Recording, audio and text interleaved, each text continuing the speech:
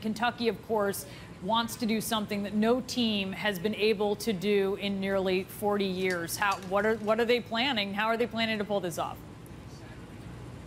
Well, they are hoping for an undefeated season, and it used to be in college basketball. This wasn't that uncommon. From 1956 to 1976, that 20-year span, 7 different teams went undefeated, but then all of a sudden it was like musical chairs and the music stopped. From 1976 on, nobody has done it.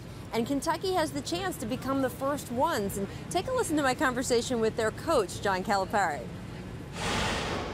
There are some coaches who think, oh, it's better to lose one along the way, relieve some of the pressure. Do you put any credence in that, or is that just an anathema to your competitive nature? No,